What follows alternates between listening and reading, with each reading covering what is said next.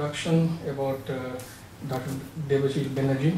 He is a Dean of Academic Affairs at the University of Philosophical Research in Los Angeles, as well as Executive Director of the Nalanda International. And in addition, he is an adjunct faculty at Pasadena City College and a research fellow of Asian and Comparative Studies at the California Institute of Integral Studies in San Francisco. Dr. Banerji completed his PhD in Indian art history from the UCLA. Before that, he had a switch of career. Normally, people go from other parts to engineering or finance or something, but he moved from engineering into art history. Very inspiring move in that sense. Prior to that, he completed a master's degree in computer science from the University of Louisville at Kentucky, as well as an undergrad degree from the University of Bombay. So today his talk is going to be on Sri Aurobindo, his traditional roots and new contributions of Sri Aurobindo's yoga practice. He has authored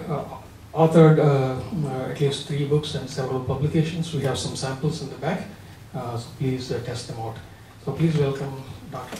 Debashish Banerji.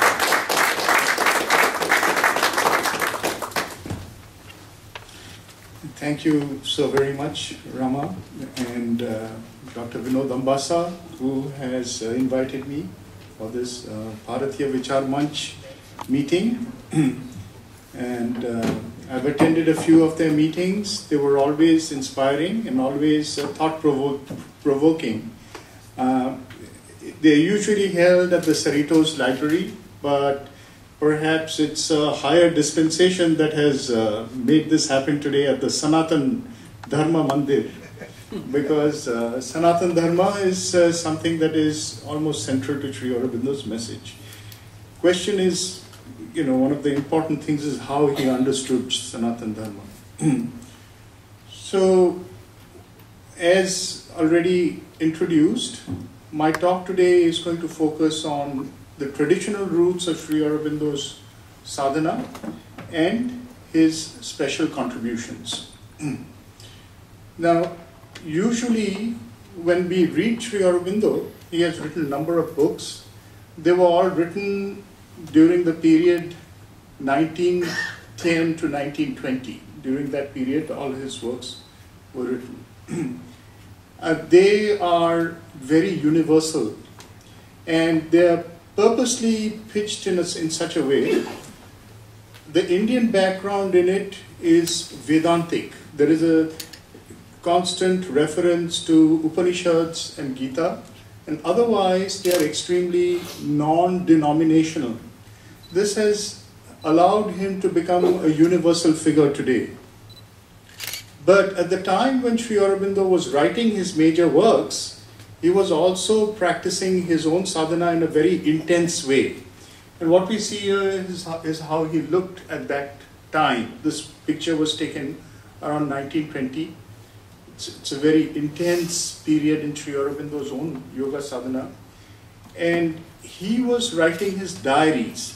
So from around 1912 to 1920, he was writing diaries. These diaries have now come out. They're called Record of Yoga. And at the same time, he was writing his other works, which the works that I'm talking about, his work on yoga is called Synthesis of Yoga, his work on philosophy is called The Life Divine. These books were being written at the same time. If you read all these side by side, you see that he was actually using very different kinds of language to talk about the same thing. It was almost like not only was he a master of many languages, I'm talking about spoken and written languages, but he was a master of a number of ways of addressing people, languages in that sense, and that's what we find in all these works. Now, my talk today is going to focus on the period before this period that I'm talking about. I have written a book based on Sri Aurobindo's diaries. This is the book. If any of you are interested in this book, it was published this year, early this year, by Nalanda International and DK Print World. It's on his diary, 7 Quartets of Becoming. I'd encourage you to go to the Nalanda International website from where you can buy this book in case you're interested. But as I said, what I want to talk about today is what got him there. And so we're going to look at Sri Aurobindo's journey, his spiritual journey, his yoga journey, to see what are the various roots, Indian traditional roots that fed into that journey, and where he took it. And then we're going to look at what are the special contributions of Sri Aurobindo to Indian spirituality and to the world, in a sense.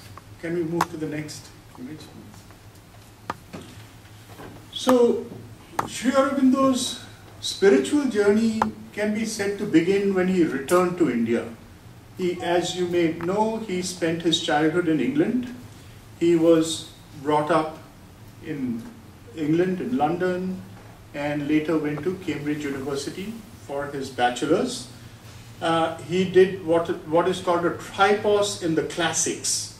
This subject of field, study in the classics, is a vanishing breed of discipline. It is still there in certain universities, but we find that gradually people are not really giving it that kind of importance that it had at that time.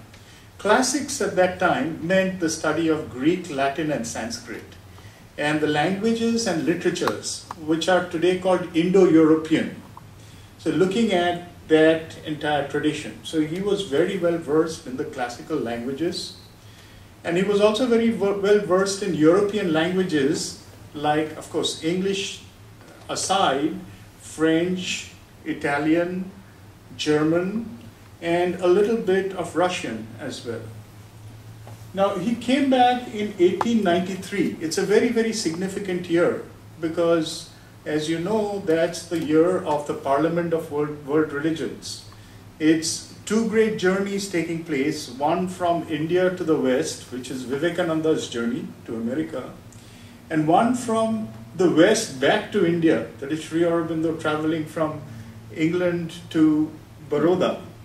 And he went into the service of the Maharaja of Baroda, who had come to England and employed him to work in his administration.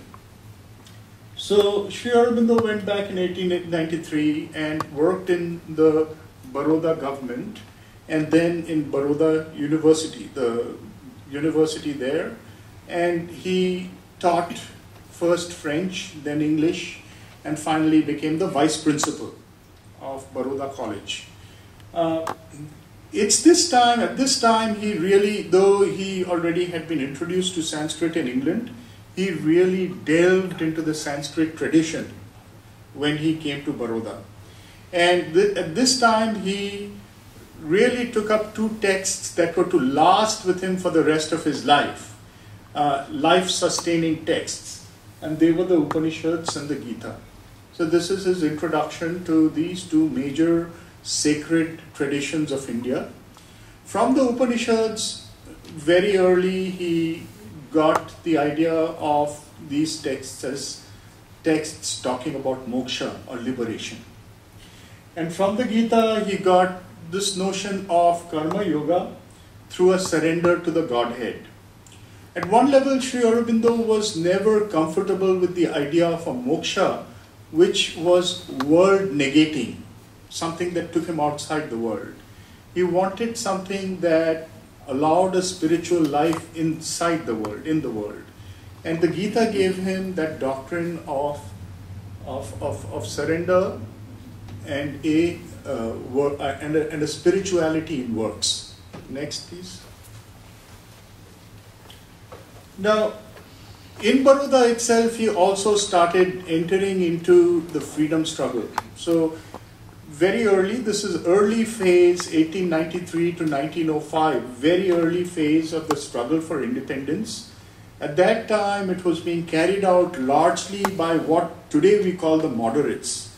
These people wanted, many of them were from Bombay, some of them were from Calcutta as well, and they wanted not freedom for the nation. They wanted what is called constitutional change. In other words, they thought that the British were oppressing the Indians, but the British were fair-minded people, and what was necessary was to push them so that they gave more freedom, more allowances, a better treatment to Indians. This was the approach of the moderates. But already a new voice was beginning to be heard, and this was coming from people like Bal Gangadhar Tilak, who Sri Aurobindo met very quickly after he came to Baroda. And they were talking about freedom. They were not asking for Purna Swaraj, not asking for freedom because India was being oppressed by the British. They were asking for freedom for the right of India as a cultural entity to express itself. That we had our own history, we had our own swadharma, it was one of the words they used, and that needed its own expression. And so long as alien rule was there that couldn't find its true voice, that's the reason that India needed freedom. This was the ground on which they were asking for freedom. So Sri Aurobindo, when he was in Baroda, started writing a series of articles for a paper in Bombay. Indu Prakash was the name of the paper. The articles were very fiery, and the editor came to him and said that it's better you don't write these articles because we'll be caught for sedition. And he stopped writing. He wasn't interested in diluting the message, so he stopped writing those articles. But at the same time, he started connecting with certain broken revolutionary groups in Calcutta. Calcutta already was in the middle of a long period for about 100 years before that. We've had almost a century or at least 50 or 60 years of nationalist thinking, cultural nationalism going on in Calcutta at that time. And one of these things that were happening there was a slow movement towards revolutionary activity. So small groups had already started planning revolution over there. He contacted these groups and sent people to organize them. In 1905, there was a very famous incident. For those who know anything about history of that period, it's called the Partition of Bengal. Of course, history renews itself, and today we see the real partition of Bengal and of India as well. But the first step towards that was taken when, for political reasons, the administration, British administration, split the province of Bengal and made different kinds of majority equations. It was a political ploy and percentages. And what happened immediately is that there was a big hue and cry, and this cultural nationalism that was just waiting to explode got its chance. And Sri Aurobindo himself moved to Calcutta to spearhead the movement which was going to ask for complete freedom and use two kinds of methods. This is very important and interesting, that the whole Swadeshi movement was premised on two-pronged movement. One was passive resistance for the masses, that we will resist British rule, we will boycott foreign goods, and we will create what is Swadeshi. We will create our own produce. That was one side, and the other was a planned insurrection. In other words, a revolutionary movement that could also be violent, terrorist action. So a non-violent and a violent movement side by side.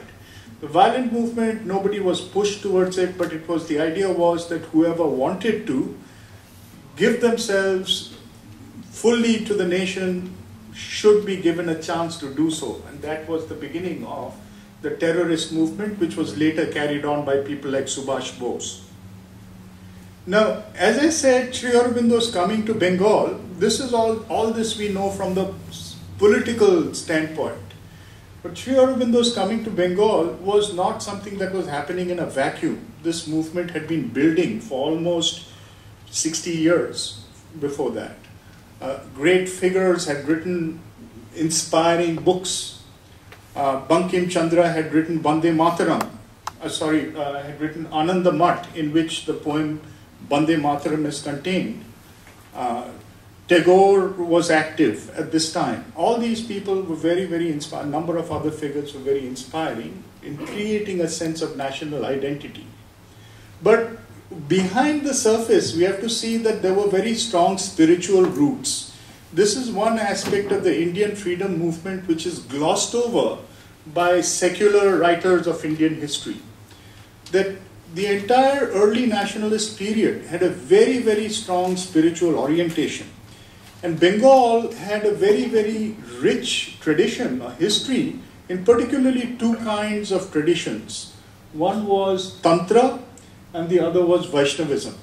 So the bhakti traditions that had been generated by Chaitanya and that were still very alive were being mobilized during the freedom movement. Even Bankim's writings draw heavily on both the Shakta as well as the Vaishnav traditions. Now, the Shakta tradition was very powerful in Bengal. And you might know that there is the idea of the sacralization of the entire subcontinent as the body of Shakti. So this is what is behind the idea of Bharat Mata that arises at this point. That Sati's body has been sacrificed and occupies all her parts are Shakti Pitas. It's like the sacred land of the Divine Mother. Now, so out of that comes the image of Bharat Mata. Bharat Mata was not just something that was espoused by a few people or only by Hindus. This was made a later kind of political, sort of politicized religious move. But at that point, Bharat Mata was completely espoused by the whole Bengal population. This is the reason why during the Bangladesh struggle for freedom, idea of Bongo Mata arose again. This picture, by the way, by Abanindranath Tagore, which was used in a political rally, and it's been named Bharat Mata, at that time was not called Bharat Mata, it was called Bongo Mata, Mother Bengal. This was, in a way, translated into the national sphere, and then we start talking about Bharat Mata. But nevertheless, the idea is very interesting that at this point there was this kind of movement to treat the nation as the mother. That now we may say that that is something common to most countries. Patriotism tends to look at nations as the mother. Motherland, we have that very, except for Germany who talks about fatherland. Everybody else talks about motherland. But there is a difference, and it's important to note that difference. The difference comes from the fact that the Indian move to think of nation as mother has very strong spiritual traditions behind it. These people were actually practitioners of Tantra. They were in an important letter that Sri Aurobindo writes, he's to his wife, he's talking about the fact that he's actually seeing the land as the Divine Mother. So it's this kind of politicization, in a way, subjective politicization of Indian traditions at the level of nationalism that is going on. And I think that's a very significant thing, which shows the spiritual roots of Indian nationalism and politics. Now, so this I bring out to show that Sri Aurobindo's movement towards yoga had very strong spiritual roots that were combined or braided with his need to see the nation free, his ideas of freedom. They formed a little group of revolutionaries, and the revolutionaries had to take an oath with the Gita, and the idea of doing nishkam karma, of doing work without any desire for the fruits, was something that was central to the freedom movement at that point. Also this, as I said, so the idea of the Gita and the idea of Tantra, these were very closely related. And so the sacrifice of the self, complete sacrifice, all Indian spiritual traditions talk of sacrifice. And ultimately the sacrifice is either the sacrifice of the sannyasi who leaves society, samsara, and goes out, or it is the sacrifice of the Gita, which is called Tyaga, which has to do with inner sacrifice of desires. But Tantra takes it one step further and makes it also a physical sacrifice. In other words, I am ready to sacrifice my body. You see that sort of sacrifice of body and soul for the divine. And I think that's what he was calling on them to work on. Next, please. Now, this period begins, so these are mental attitudes, these are disciplines which one might think of as nationalist, but at the same time that are truly spiritual, that are yogic, that are in a way going on in the people who are carrying out the freedom struggle. But along with it, Sri Aurobindo started moving towards the practice of actual spiritual disciplines, particularly towards pranayama. So 2 years of pranayama, and partly the reason we have to look at that not only are these traditions being upheld, Sri Aurobindo came across some examples of sannyasis who had occult powers. And out of that, he felt that by developing inner power, it was possible to have greater effect in the freedom struggle. So this is also very interesting because dispossessed people, people who don't have material power, people who don't have political power, look for other sources of power, and this is human power. It is in a way saying that it doesn't matter what you have, how many guns you have, how much money you have, how much support you have. I have something else, another dimension of power, that is human power, spiritual power. By developing spiritual power, I can confront whatever other power you have. So that's how he begins. And it's important to realize that Sri Aurobindo's beginning in sadhana is not a seeking for moksha. It is a seeking for Shakti. So there are tantric roots to the beginnings, and this should be understood. That's why he starts looking for development of spiritual force or power. But his pranayama practice, at a certain point, he dropped it. He felt that it wasn't going very far, so he dropped it. And he became very sick. And at this point, he needed more help, spiritual help. So he asked his brother, can you put me in contact with a yogi who will help me? His brother used to know, at that time, as I said, this is an unwritten history of Indian politics, that or Indian nationalism, that all these figures had gurus, there were yogis and sannyasis who were moving around in their circles, and they had close connections with people of that kind. So his brother, who was spearheading the terrorist movement, used to know a yogi, Maharashtrian yogi by the name of Lele, Vishnu Bhaskar Lele. Lele lived in Baroda. So he said, I'll put you in contact with Lele, why don't you make the occasion to meet him in Baroda? Now, such an occasion was coming up very quickly. As I said, freedom struggle at that point was dominated by what are called the moderates. They are the ones who wanted constitutional change, etc. But this faction, younger faction led by people like Tilak and Aurobindo, they wanted Purna Swaraj, and they were willing to take extreme steps to have it right now, just right then. So the Tilak was actually for conciliation. He wanted to maintain the unity of all the groups.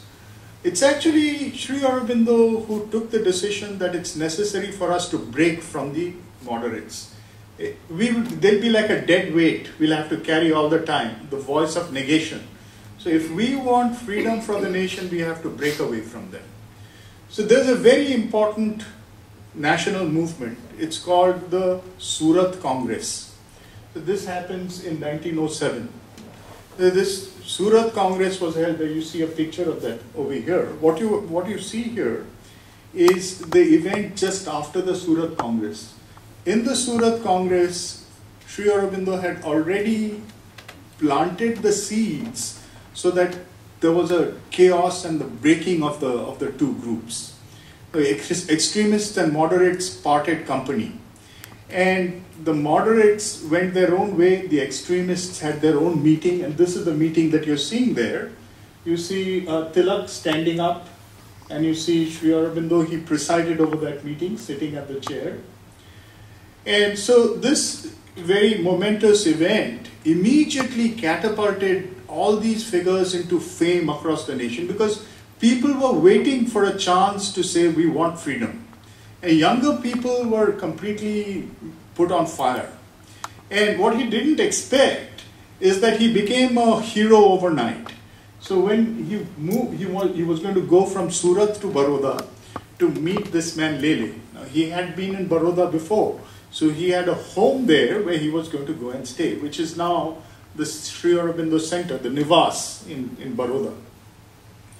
So he went there, and he was mobbed. It was, you know, you can think of the Beatles before their time. You know, the people just came rushing to the train station, and they took out the horses from his chariot and put the chariot on their shoulders, and huge numbers of people were carrying him. And he realized that this is not the best way to do sadhana. You know, I mean, you couldn't enter into the kind of encounter he wanted with this new guru that he was going to meet. So he went incognito. He left that home and went to a neighbor's, one Majumdar's house, and met with Lele there. And this is Vishnu Bhaskar Lele, the yogi that he met. This yogi was not Advaitin. See, he was actually a Vaishnav of a certain kind. It's difficult to tell what kind. But from certain ways in which Sri Aurobindo speaks about the practices, he seems to be of a Bhagavat, of a very old Vaishnav sect. Okay? He also believed in Dattatreya sort of cult. So they in their spiritual practice believed in opening the consciousness to receive Adesh from the divine. They believed that the divine was within everybody, and you could hear the voice of God inside you. But to do that, you needed some silence first, because there's so much going on inside us. There's so much confusion in our consciousness. So to bring a certain amount of inner silence, you need meditation. So in Lele's spiritual pursuit, he taught Sri Aurobindo over there in that particular house. It's worth envisaging the scene. This is one of those old Gujarati houses where there was a big swing in the middle of the room. The swing occupied almost the whole inside room. And the two of them sat on the swing, and Lele is instructing him on meditation, telling him a kind of Raja Yogic meditation in which you're supposed to watch your thoughts. Told him that thoughts don't originate in your mind. They come from the outside. So if you watch your thoughts, you'll see each one coming and you can push it out before it comes. Now this idea was very outlandish. He writes, with his Western training, to hear something like that was very outlandish. He had never heard anything of that kind. But he said, I had decided to give complete, full opportunity to whatever I heard. So he said, I started looking. And he said, from the very get-go, I saw that thoughts were trying to come into my mind and I was throwing them out. And within the first few hours, within 3 hours, he felt silence of the mind. And in a little while later, he felt complete silence of the mind, what is called nirvana in our traditions. Now, this brought for him the unreality of the world. he did not expect it because he was going to have to give a speech the next day, a political speech. He was supposed to travel from Baroda to Bombay the very next day to give 2 political speeches. And here he is experiencing the unreality of the world, the state that we call moksha. So he told this guru that I've lost all motivation. I have no motivation left. And the guru said, well, you have to give your talk, so you better go to Baroda, I'll come with you. So he got up with him on the train and went with him to Bombay. In Bombay, this condition continued. And from the house of his host, he looked outside and he saw everything. He talks about everything seeming like a dream, like not substantial. Everything was like a shadow. So he said, I can't give this talk because I have no motivation. I just cannot give this talk. I can't, nothing is going to come out. Freedom for the nation and all that is gone out of the window. So the guru said, you just get up on that stage and fold your hands to Narayana, because he was a Vaishnava after all, the guru. He said, fold your hands to Narayana and he will talk from your mouth. So Sri Aurobindo says, he told him, I don't even have the motivation to fold my hands to Narayana. I mean, what are you telling me? So he said, well, go up on the stage, I will fold my hands to Narayana and you will give the speech. And then he records later that this is exactly what happened. He observed himself, or observed a speech coming out of his mouth. And this man was out there doing his prayers to Narayana. So now he lived in that condition for a number of months. Everything was unreal to him. And we find that we'll see what he looked at like at that point. But before that, I'd like to read you the poem that he wrote later, in which he describes this condition. The poem is called Nirvana. It's written as a sonnet. All is abolished but the mute alone. The mind from thought released, the heart from grief, grow inexistent now beyond belief. There is no I, no nature, known, unknown. The city, a shadow picture without tone, floats, quivers unreal. Forms without relief flow, a cinema's vacant shapes. Like a reef, foundering in shoreless gulfs, the world is done. Only the illimitable permanent is here. A peace stupendous, featureless, still replaces all. What once was I in it, a silent, unnamed emptiness, content either to fade in the unknowable or thrill with the luminous seas of the infinite. So we find from this poem the basic features of the experience he's having. Everything has become unreal for him. His sense of self has disappeared. Only a witness is there. The witness is impersonal. There is no personality to it. Everything that it is watching is without substance. It's like it's watching a cinema.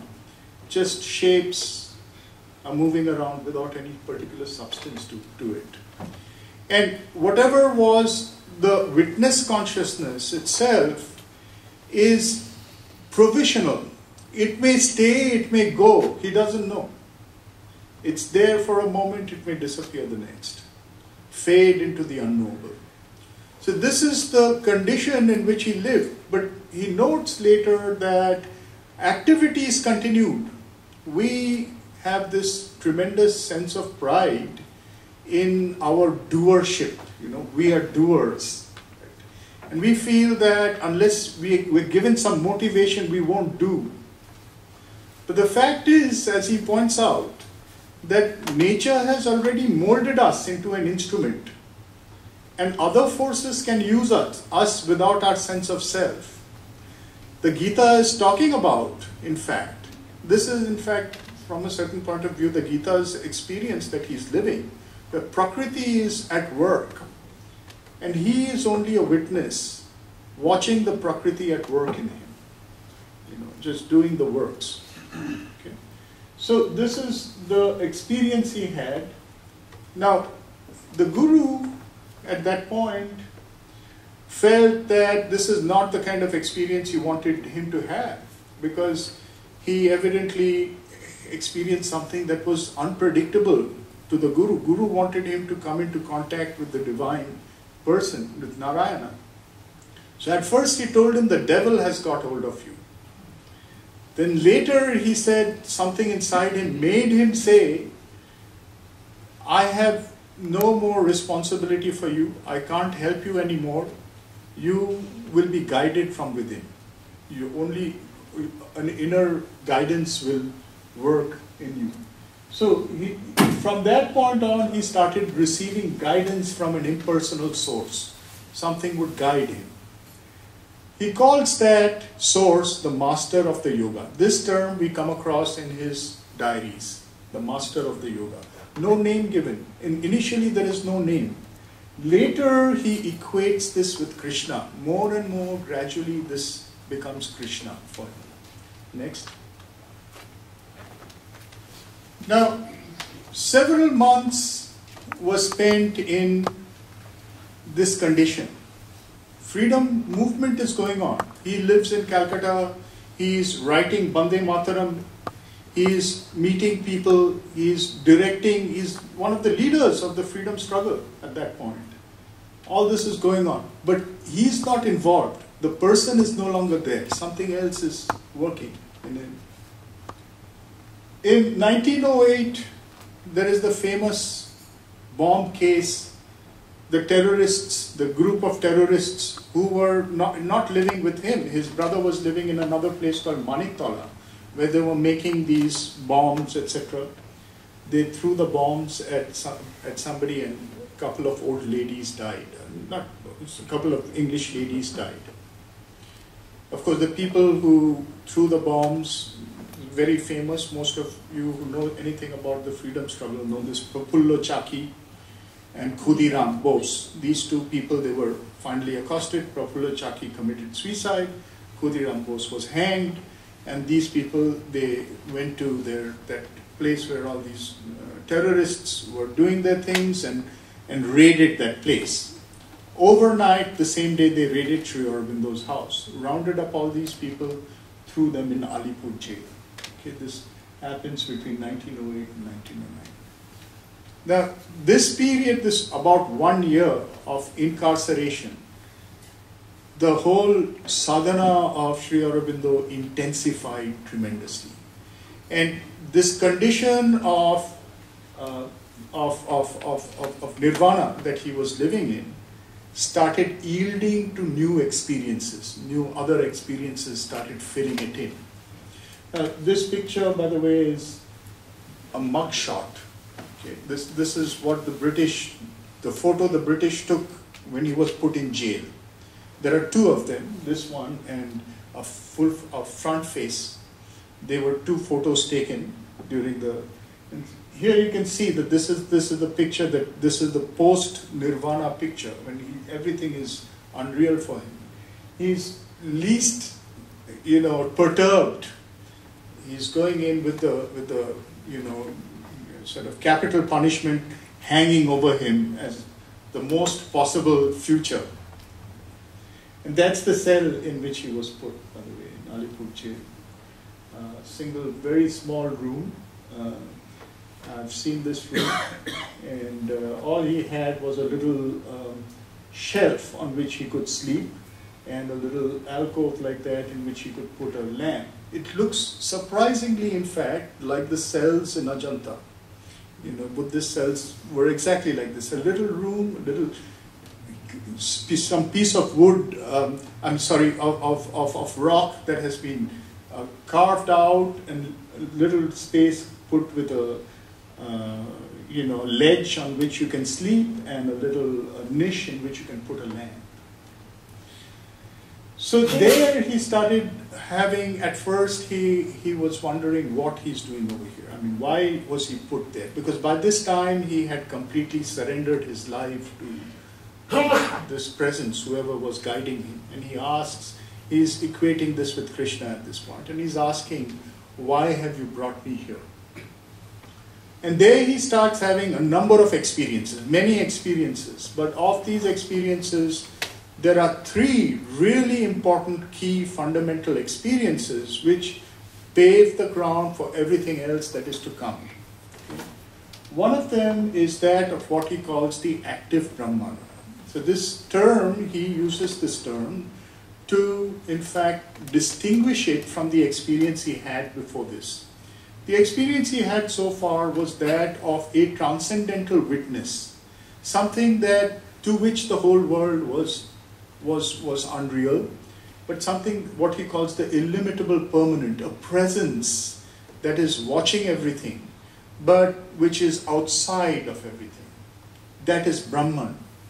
But he talks about it as the passive Brahman, the Brahman that is, in fact, the Brahman talked about in Advaita Vedanta, Shankara's Brahman, passive. But in Tantra, they talk about another aspect of Brahman. They talk about Shakti. But Shakti also is nothing but Brahman. Shakti has become everything there is in this world. Brahman has become active and taken form as everything there is. So the unreality of the world, those figures, those shadows that he saw, now he saw them as the one substance becoming everything in the universe. That is the active Brahman, a universal Shakti that has become everything there is. And the third real powerful experience he had over there, key experience he had over there, is what he calls the Vasudeva Darshan. That is, not only has Brahman become everything there is in this universe as a formulation of substance and energy, but a personal aspect of this Brahman exists inside everything. This is Vasudeva, this is Krishna, this is the Lord in the heart of things that the Gita is talking about, where Krishna says, I am the Lord in the heart of all things, turning them as on a wheel. And Sri Aurobindo, after this phase, went to give, as you know, and then there's a third very important experience, but I'll come to that in a moment.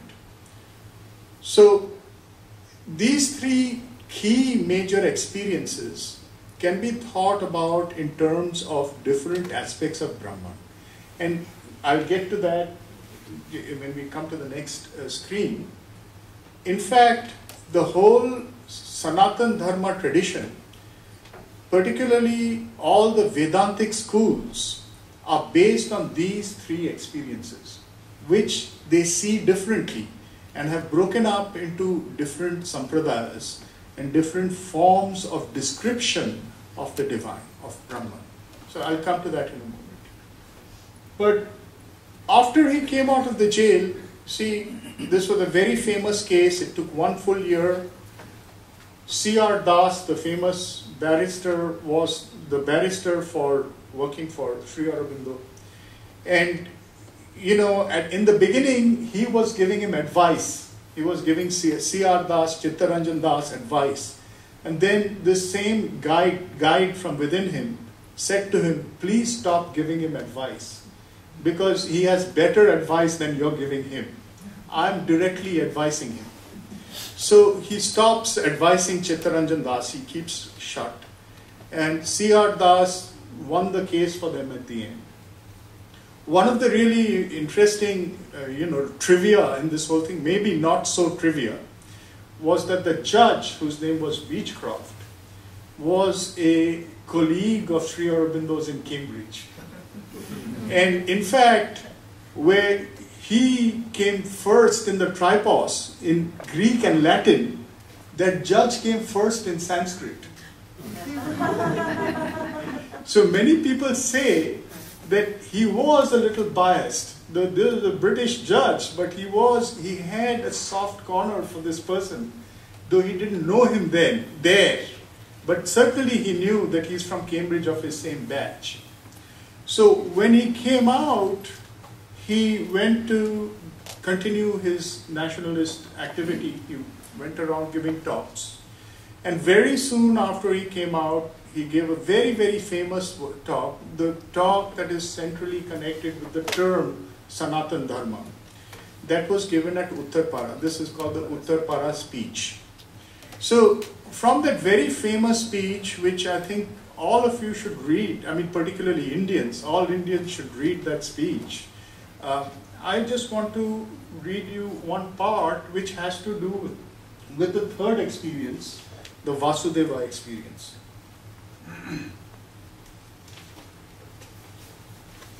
So he's saying, now he's in this speech, he's talking about him as Krishna, about the presence, the source, the master of the yoga. He's using the term Krishna. So he says, and when he uses the word he, that's what he means.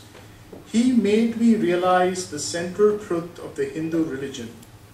He turned the hearts of my jailers to me, and they spoke to the Englishman in charge of the jail.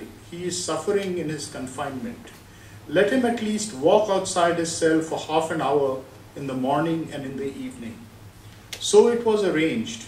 And it was while I was walking that his strength again entered into me. He suddenly felt filled in with the divine presence again. He was full of the strength of God. I looked at the jail that secluded me from men, and it was no longer by its high walls that I was imprisoned. No, it was Vasudeva who surrounded me. I walked under the branches of the tree in front of my cell, but it was not the tree. I knew it was Vasudeva. It was Sri Krishna, whom I saw standing there and holding over me his shade. I looked at the bars of my cell, the very grating that did duty for a door, and again I saw Vasudeva. It was Narayana who was guarding and standing sentry over me.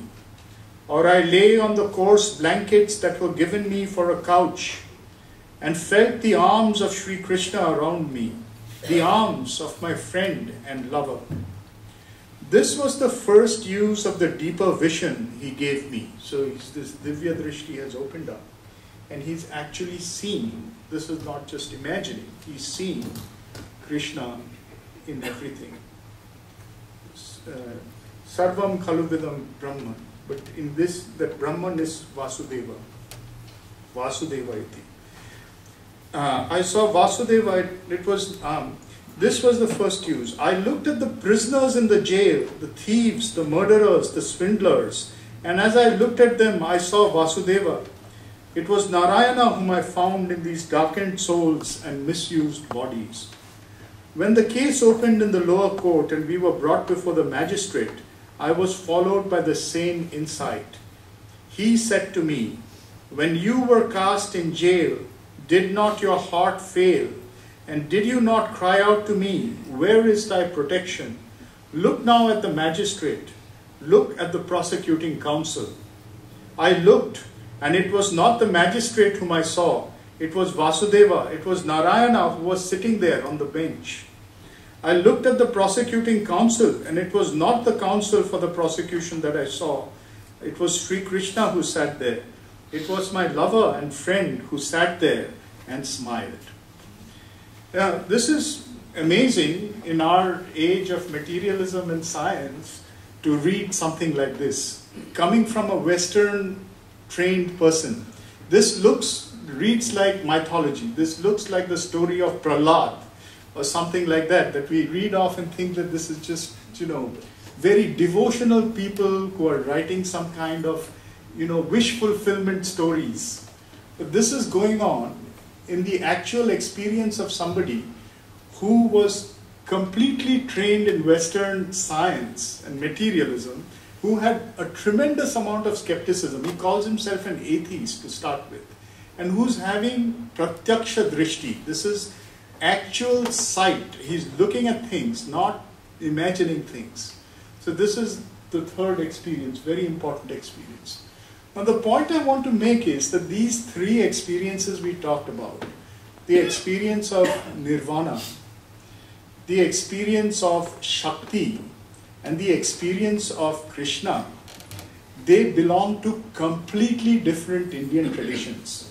These traditions don't want to acknowledge the existence of the other.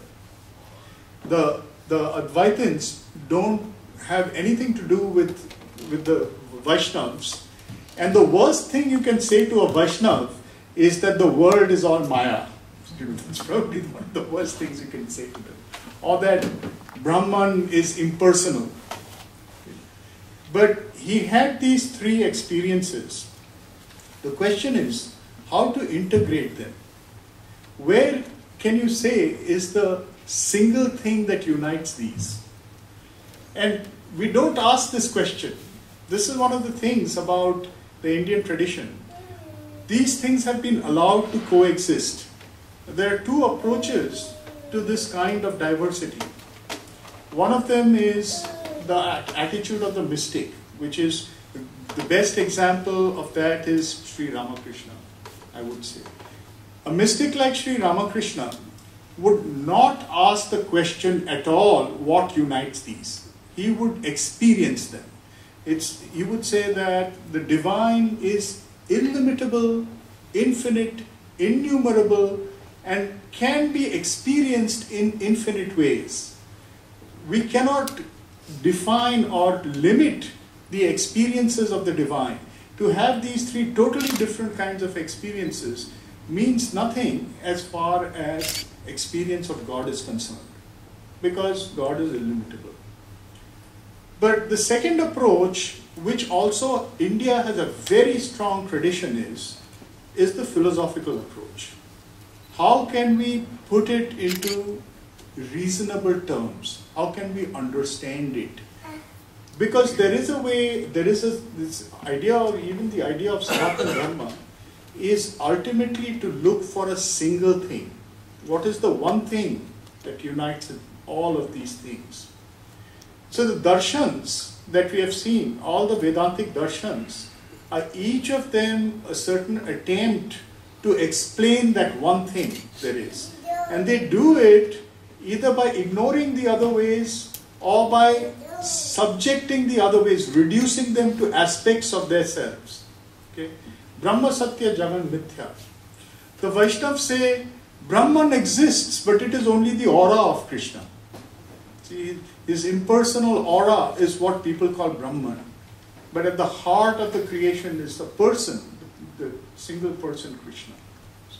The Tantrics say that Brahman as an impersonal being who is transcendental is completely secondary to Shakti. Shakti is what?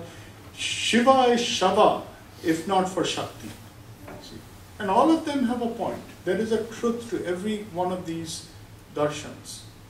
Now, I'd like to come to the next very important experience that Sri Aurobindo had in the Alipur jail.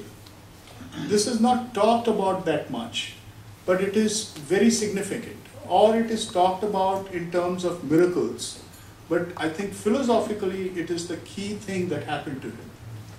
He was visited by the spirit of Vivekananda in the jail. And you know, he talks, Sri Aurobindo was he was like a scientist, and you can see that in that book, in the Record of Yoga. He really probes every experience and gets, like the objective facts of each of these, tests them to the least detail. So he even at one point says that maybe it was not Vivekananda, maybe it was one of my own higher personalities impersonating as Vivekananda in one conversation. But he came to believe gradually by the evidence of his own experience that it was Vivekananda. That it was Vivekananda. He did not see him. He says that also he writes. He says, I did not see him. I felt him as a presence and I heard his voice. But he made himself unmistakably known to me. This is Vivekananda.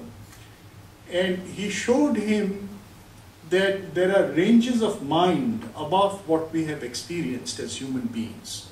That whatever we call mind has got other gradations of cosmic mind above it that have not yet evolved, just as we find in the world an evolution. We find creatures that express consciousness in different modalities. Plants express plant consciousness. Animals express a slightly greater quantum of consciousness. Human beings express mental consciousness to a much greater extent so that we can understand ideas that are cosmic. But there are further realms of mind consciousness that have not yet evolved in human beings. And human beings are still unfinished product. And when people talk about spiritual experience, to some extent they reach these extraordinary conditions in extraordinary spiritual states. That is, in trance or in some kind of very extreme condition, like in his own case, everything becomes unreal or everything is replaced by the presence of Krishna. So the way by which one can bridge all these experiences and experience something which is simultaneously the same is by integrating these higher cosmic ranges of mind and reaching what he called supermind. Supermind was a consciousness in which we find the knowledge of God as he knows himself. See, this is very important because, again, we come back to the question of how to integrate these different modalities of divine experience.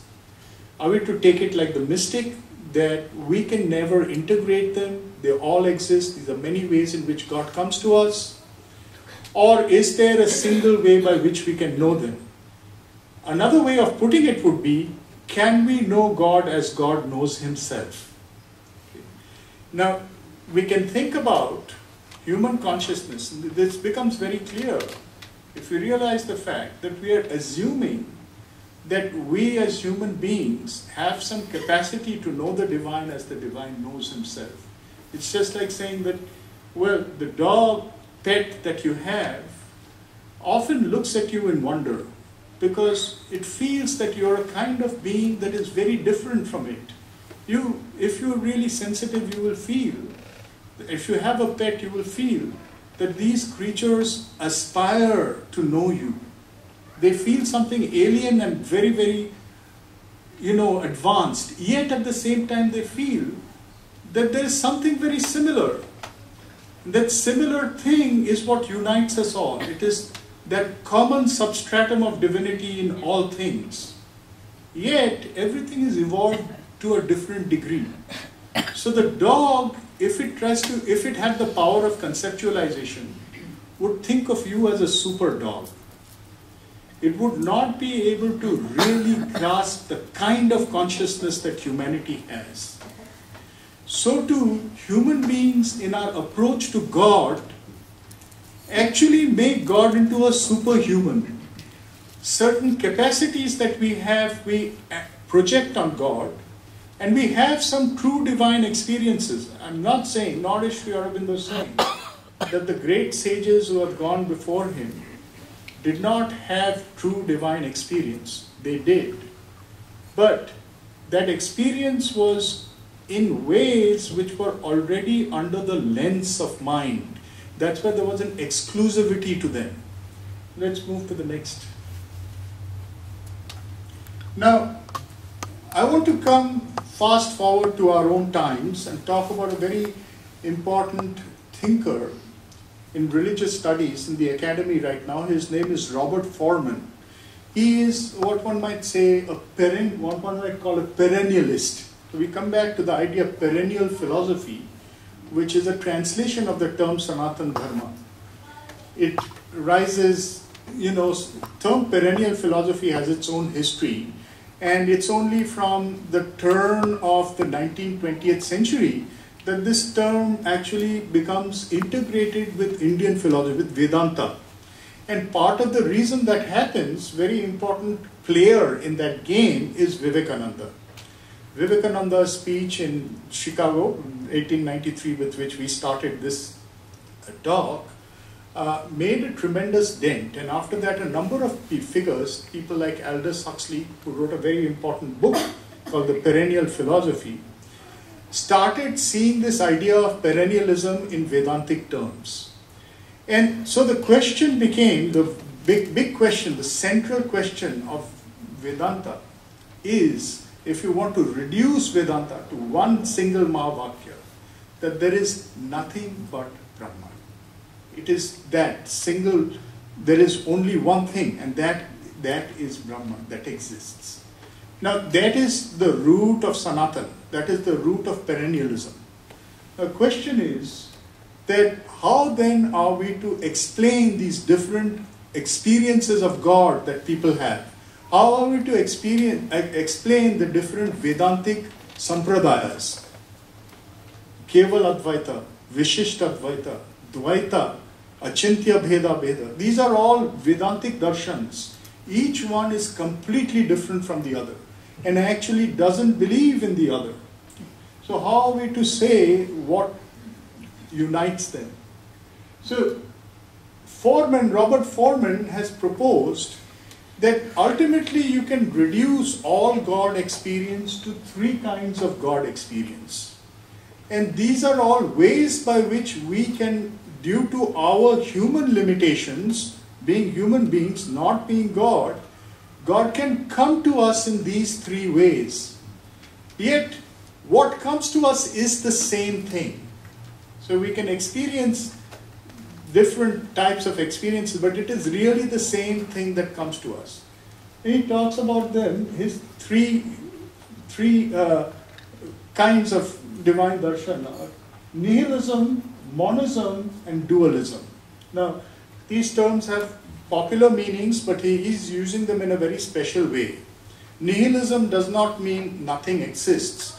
Nihilism, in Foreman's use of the term, refers to Buddhism. It refers to a transcendentalism. In other words, by nihilism he means that God is infinite beyond every possible conception that we can have of that reality.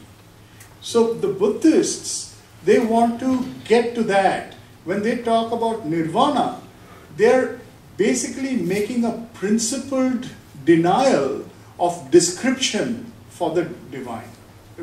We don't want to say what it is, because if we say it, it's not that.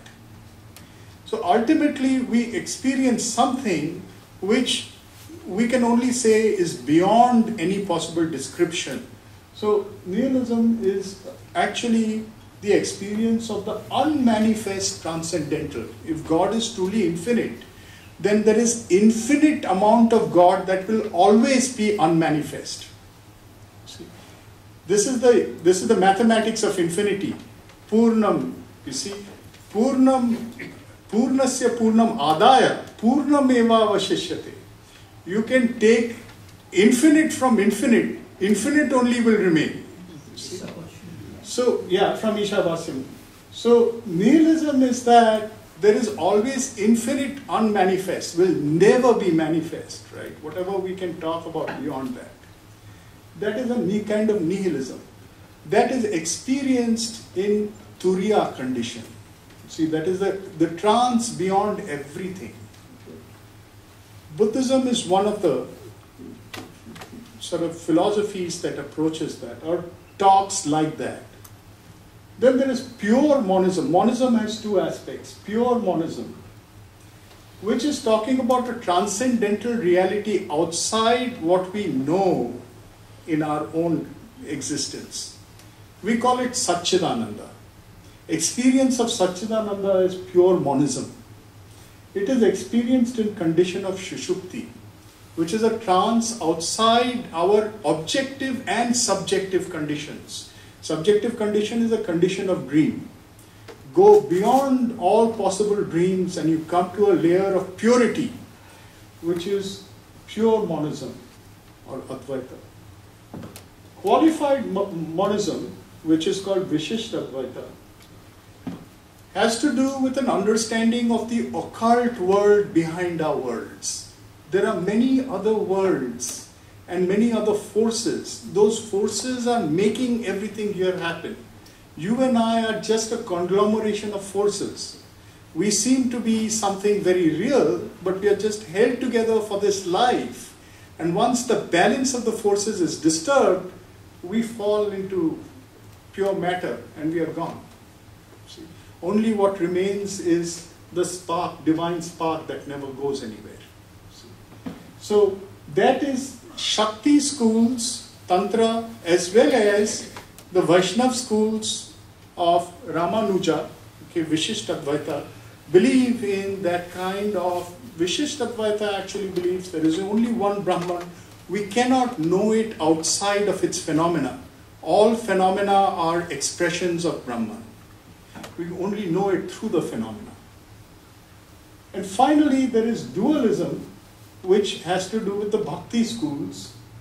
That is at the individual level, that is what he called Vasudeva Darshan. God is inside every one of us. And we can experience it in the Jagrat, in other words, waking condition, we can say that everything is full of divine. We can say it.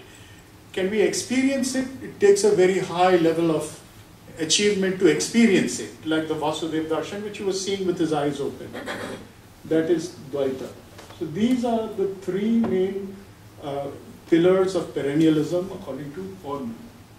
Now, as we said, each one of these is exclusive when experienced through the mind, but integral in supermind. In other words, if one can reach a certain consciousness, one can see God as all these things at the same time.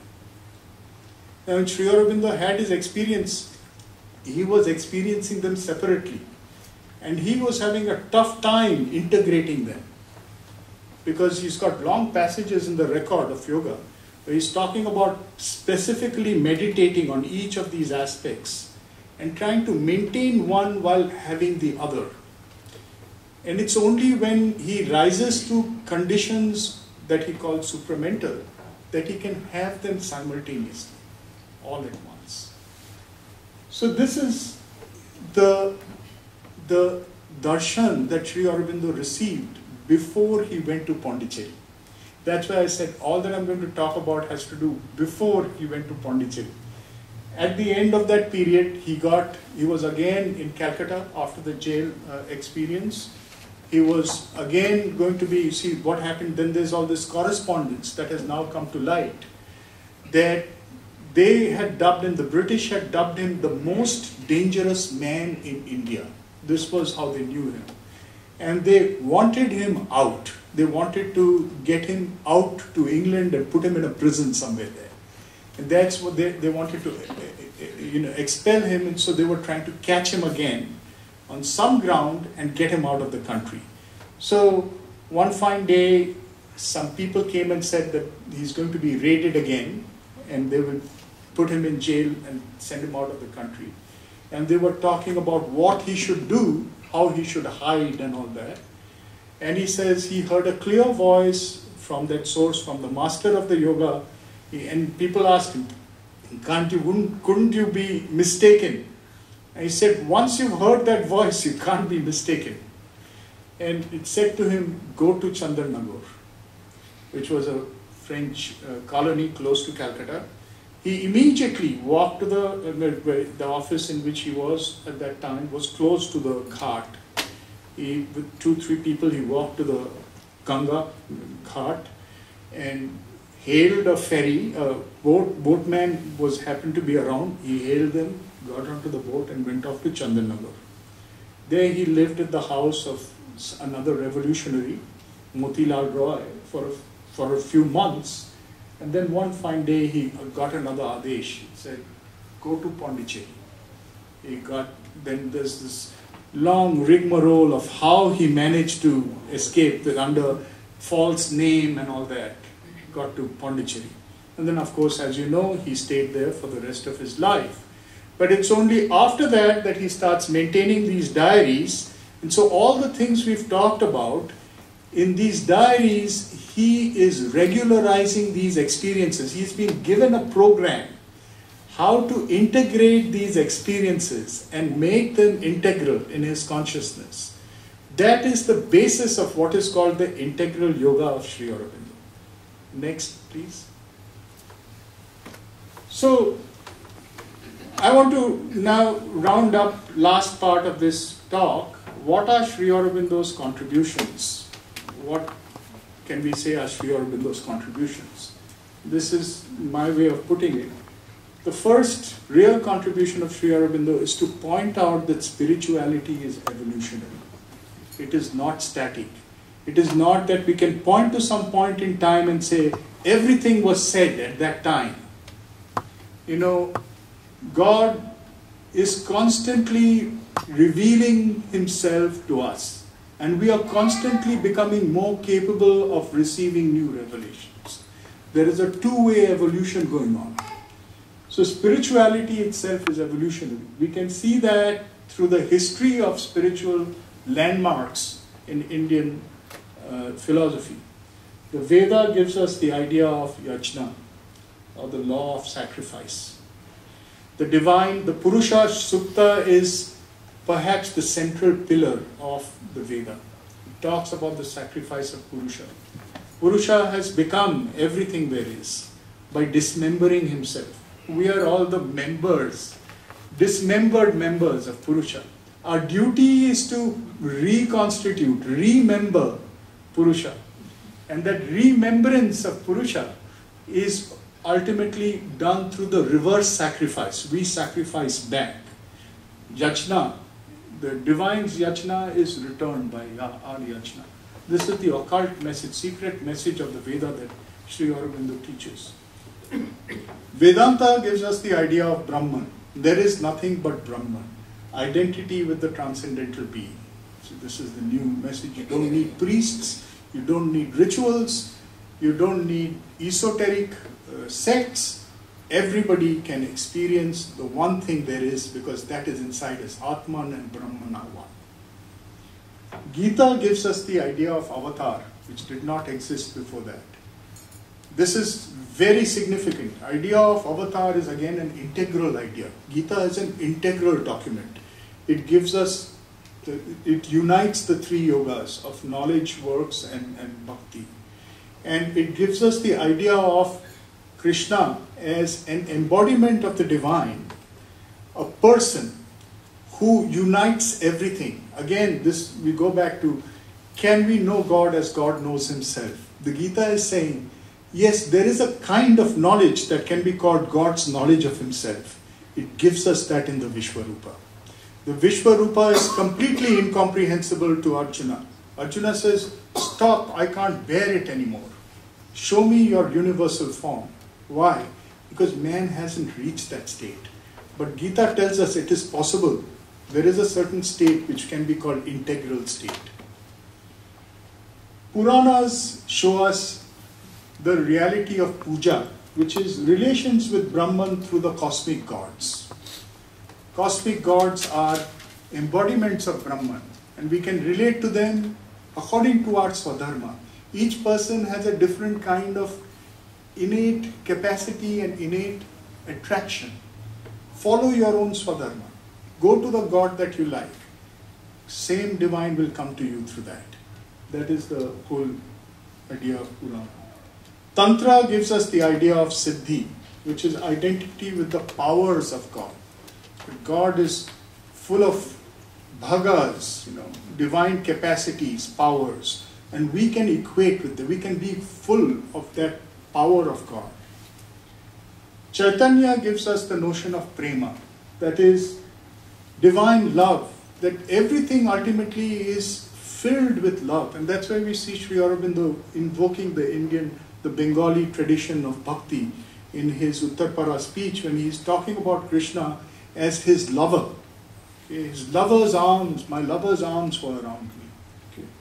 And that is the whole bhakti movement. I'm just using Chaitanya's name, but 16th century is full of bhakti movement in India. It's a new revelation. Ramakrishna gives us the idea of world religions and a creative spirituality. This is the new definition of Sanatana Dharma, that we can attain God through every way possible. Jato mat tato pat. You find your way to God. God is waiting for you at the other end. This creative spirituality. Every religion can be made a means, doesn't matter what their doctrine says, but it can be made a means to experience the divine. Sri Aurobindo gives us the notion of a divine life based on the supramental manifestation. Okay. Now, what does that mean? That means, again, going back to what I said, that there is yet a stage to come, a stage in the evolution of mankind. And to understand what that is like, perhaps it's best to think of it like this, that now with all our spiritual history, individuals can go to caves, go to monasteries, or even practice in their daily life some discipline towards union with God. We'll have an experience of God. But our experience of God will be individual. I will know that God exists. I may even know that God exists in all things. I may know that God is the one thing there is. But it will not change anything in the world. See, things will remain exactly like they are. But if we can think of a condition in which all of us here experience simultaneously that we are the one, that is a different modality of existence. We are all limbs of the one being. We know each other because we are each other. We are not trying to guess who each other is. We are each other because there is nothing but God and we all know it together. That is a different kind of species. It's a species all the same. Just as animals cannot understand what the manifestation of mind is like in human beings, we cannot understand what the manifestation of supermind is like in the supramental being. But that is what it is like. It is like the simultaneous knowledge of God by identity in the collective. We all know it together. Now, what can we do about it? Is it something that we have to wait for God to unveil? And Sri Aurobindo says, no. This transition is different. It has to be achieved by us. We have to get there by power of yoga. Next, please. This is next contribution of Sri Aurobindo. Not only spirituality is evolutionary, nature is evolutionary. What we call avidya, the condition of separateness, the condition of ignorance, is a temporary cosmic condition. Because ultimately there will only be the knowledge of the one. So we will all know that the one exists, it alone exists, collectively, not in a kind of individual way. Prakriti or nature has evolved matter, life and mind. Supermind is the next phase of nature's evolution. So nature is evolving. But at this point, that next step is to be achieved by us through yoga, but needs yoga to accomplish it. How can we prepare ourselves for it? This is Sri Aurobindo's message to mankind in a way today, because maybe not everybody can undertake the strenuous yoga that he himself did, but we can all take our steps towards it. The first is the ideal of human unity. This is a book that he has written, but essentially what he's saying is that all human beings are evolving at this point towards a condition where they should be able to understand each other beyond their differences, beyond their cultural differences, beyond their religious differences, beyond their political differences. So he's envisaging or working from the individual level towards a world culture, a world religion, and a world government. How can we do that? We have to expand our experiencing capacity. In our minds, we have to expand our minds to understand others. In our hearts, we have to expand to understand the other. in our being, every form of experience, we have to surpass ourselves to become universal. The second preparation is the ideal of a spiritual life. This is almost still to come, but it is knocking on the door, as it were. He's saying that more and more people should feel the need that the solutions for the problems of mankind cannot be achieved except through God realization. That whatever political solutions, scientific or technological solutions, other kinds of engineering solutions we try, it's really a tinkering with the instrument. Well, what we really need is a change of the consciousness. The change of consciousness has to come from yoga, from doing. That's the reason why he went to Pondicherry and did not leave for the rest of his life. Though he could have given great messages to the nation, to others, which were political, number of political figures came and asked him to go back and take the leadership of national politics. And he said, if I were to go back now, I'd be like the blind leading the blind.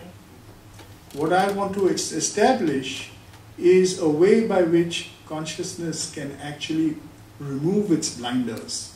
We can become fully conscious. So this is the work that he did. What is India's contribution to this? India's real contribution to the world is yoga. This is the real message that India has. We have to live it, we have to experience it, we have to be examples of it. Not just talk about it, not open Sanatana Dharma temples where we will say that people should do this or people did do that. We have to do it ourselves. We have to be that example. And it has to be an integral approach to yoga, not one sect or another sect, not the rule of the sannyasis anymore. It is the grihastha yogis who have to do it. In our everyday life, we have to do it. And there are 4 goals: bhakti, mukti, shakti, and bhukti. These are the 4 goals of the new yoga that he talks about. Bhakti, love and devotion, surrender to the divine being in all our acts, at all our times. The constant presence of the divine in our actions should be there. Mukti, we have to find a consciousness which is free of everything. Something unborn is inside us. That infinitely unmanifest, that is always infinite. We have to find that in our everyday life. Shakti, we have to increase the power that is inside us so that we become powerful instruments of the divine. We are here as instruments of the divine, not as people who will leave the world to its own devices, but Arjunas in the world. See, we have to be the channel through which God can work. And bhukti, enjoyment, is nothing other than the realization of these 3. The enjoyment of bhakti, the enjoyment of mukti, the enjoyment of shakti. That is bhukti. Tantric realization of bhukti is ultimately this. These are the 3 forms of legitimate enjoyment that gives us God enjoyment. Next, last. So, final contribution of Sri Aurobindo, all life is yoga. Nature is doing yoga even before humankind has appeared. Nature itself is evolving greater and greater powers of divinity and ultimately will evolve God on earth. So Prakriti's evolution has reached a certain point with the human being now, which is a very, very important point. That's why Sri Aurobindo says we are at a critical stage in our evolution. And even beyond Sri Aurobindo's own life, we can see it in our own times. If we think of the integration and the universalization of mind. Today, there is a universal mind that is materializing itself. We can see that in the internet. See, we can find information of any kind and it will only increase. So So that it's almost like an externalized cosmic mind that any of us can tap into. This is happening without our volition. No one person can claim that they are behind it. This is part of the supramental evolution that is taking place. It will end up in a stage where mind, universal mind, will be, the whole history of mankind will be at everybody's, not really fingertip, but access. Okay? But there is a problem with that, very big problem. That is, an externalized cosmic mind says nothing about the dwarfing of human personality. See, we still are like extremely infant creatures, and in fact, huge machineries like internet are being used to control us and keep us even smaller, really extremely anonymous. We become more like numbers, statistical game of numbers, anonymous. So the other kind of evolution, which has been really downplayed in our times, is necessary, and that's where India's message really needs to kick in. That is soul's evolution, Purusha's evolution, not only Prakriti's evolution, which is going on by itself, but Purusha's evolution, which is in you, me, all of us. The individual has to claim its right. We have to become cosmic ourselves. Cosmic mind not only outside, cosmic mind inside. See? How is that done?